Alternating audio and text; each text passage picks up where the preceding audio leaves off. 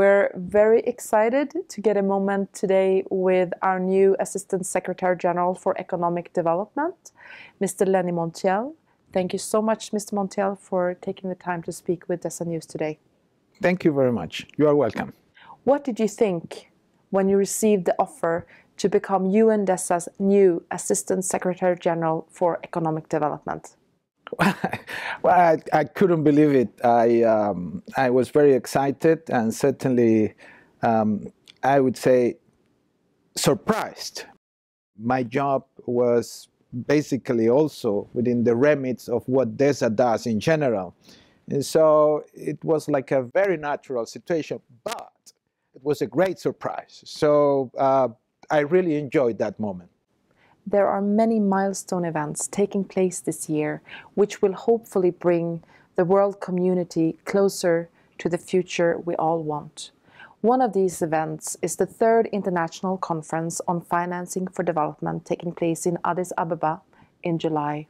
That's correct. Can you share with the readers of DESA News how the preparations are going so far for this major conference? And what do you hope will be some of the results stemming from this major event? 2015 is been called a year for action. And not surprisingly, first of all, we will have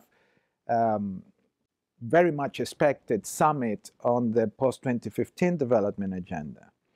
We have also the 3rd conference on financing for development. This is a very important process in terms of the future of development globally. The conference so far is moving very well. As you know, Mr. Wu, USG, Wu Hongbo, is the Secretary General of the conference. And he recently visited Addis Ababa, initiated a very active exchange with the government of Ethiopia, trying to ensure that all the arrangements will be in place to ensure a successful conference. Many are speaking about it as the Monterrey Plus, meaning it is good that we have a consensus already in place, meaning that beyond that consensus, we still have to build up on some additional elements. Unquestionably, one of the key elements to expect from this conference is a reassurance, a recommitment of many countries to the question of official development assistance, of the 0.7% of gross national income. That's a very important element. One of the interesting elements of this conference is that the ways in which the member states have agreed the participation and contributions from private sector and non-governmental organizations is unprecedented. They have been systematically consulted, and they will be providing comments and suggestions to the different texts of the outcome document in different moments, and this will be a great contribution that will go beyond the simple positions from member states. At the end of the day, this is a member states conference, and we rely that they will be able to agree on very ambitious policy framework. With the help of data, we can help people lead better lives around the globe. In this context, UN DESA plays a leading role in outlining the post-2015 monitoring framework, which will help evaluate the new Sustainable Development Goals once adopted by UN member states. Can you share some of the major highlights from our work in this area, aiming to secure reliable data for development? That's a complex question, but I would like to say that, following your question, securing reliable data to monitor development requires effective, strong, sound national statistical systems. This is it. I would like to say also, let's remember that in the UN system, the UN Secretariat, DESA, carries on the legacy of many divisions and departments that were that initiated work on statistics and monitoring of development. So if we are celebrating this year the 70th anniversary of the United Nations, we can very proudly say that DESA has made a fundamental contribution to the question of quantifying the world. This is an incredible achievement and contribution of DESA and its different predecessors to the question of global development. As Assistant Secretary General for Economic Development, you oversee a wide portfolio of areas crucial for economic and social development. Can you share some of the main challenges and opportunities that you see so far, only 1 month into your new assignment? Well, these first months have been very exciting. I have to say that I thought I knew what DESA was about.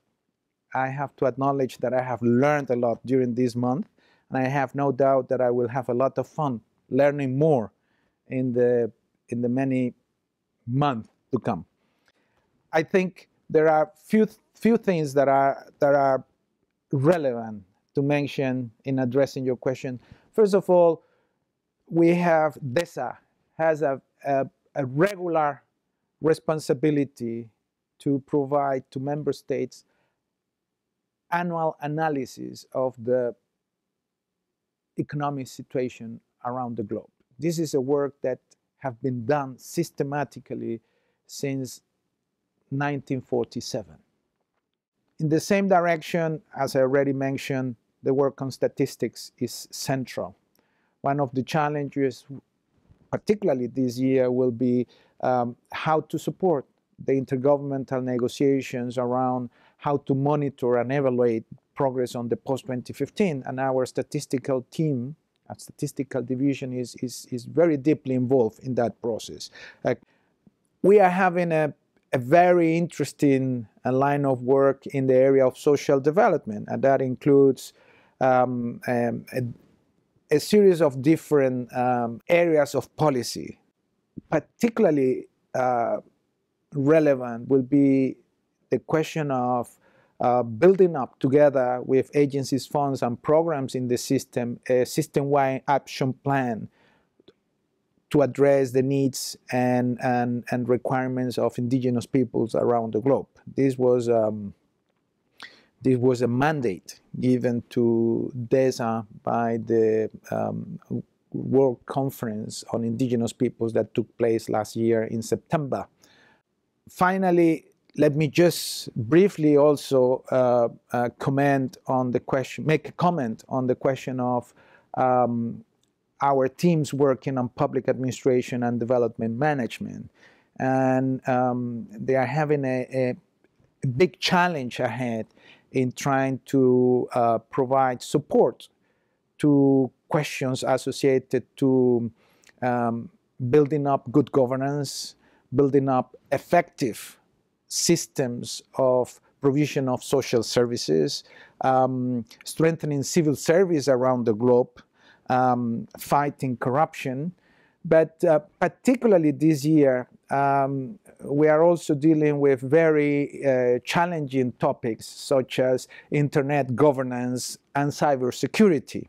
And this shows to you the wide range of issues that that DESA is involved in by mandates and requests coming from member states. Thank you so much, Mr. Montiel, for taking the time to speak with DESA News today. Thank you. Thank you.